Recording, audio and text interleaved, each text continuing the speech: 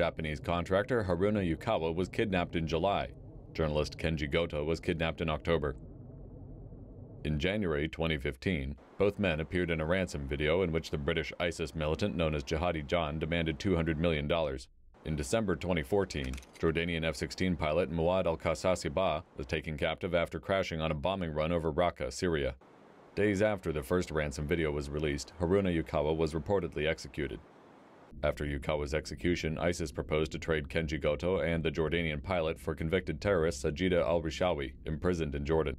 However, in late January, after failing to produce proof that the Jordanian pilot was still alive, ISIS reportedly executed Kenji Goto.